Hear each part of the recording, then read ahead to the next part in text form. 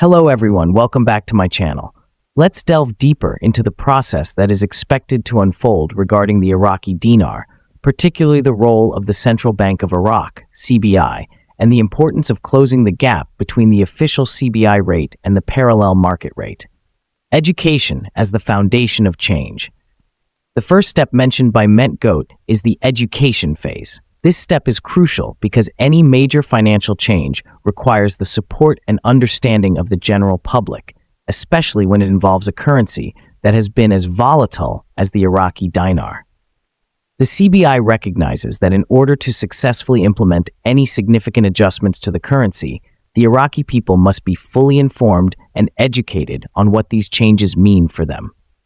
This education process is likely to involve a comprehensive public relations campaign that will explain the benefits of the new policies, how the changes will impact the everyday lives of citizens, and what the long-term goals are for the Iraqi economy.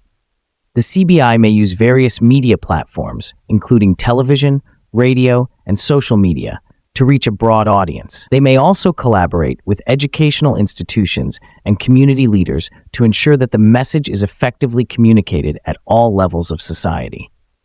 Action following education. Once the education phase is successfully underway, the next step is action. This is where the CBI will begin to implement the necessary monetary policies and strategies to stabilize and strengthen the dinar.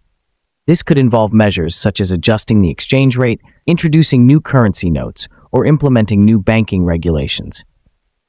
Goat emphasizes that while some actions have already been taken, more is to come. This suggests that the CBI is taking a cautious, step-by-step approach to avoid any potential shocks to the economy. Each action taken will be carefully planned and executed, with the aim of gradually moving the Iraqi economy towards greater stability and prosperity. Closing the gap between official and parallel market rates. One of the critical issues that the CBI is addressing is the discrepancy between the official CBI rate and the parallel market rate of the dinar. The parallel market rate is the rate at which the dinar is traded in informal markets, and it often deviates significantly from the official rate. This gap creates instability and uncertainty in the market, making it difficult for businesses and individuals to plan and make financial decisions. Goat points out that the CBI's goal is to bring the parallel market rate very close to, if not matching, the official CBI rate. Achieving this will require a combination of actions, including tightening monetary policy, increasing the supply of dollars in the market to meet demand, and cracking down on illegal currency trading. By narrowing the gap between these two rates, the CBI can help restore confidence in the dinar and create a more stable economic environment. Finally, Goat highlights that although progress has been made, the goals have not yet been fully reached.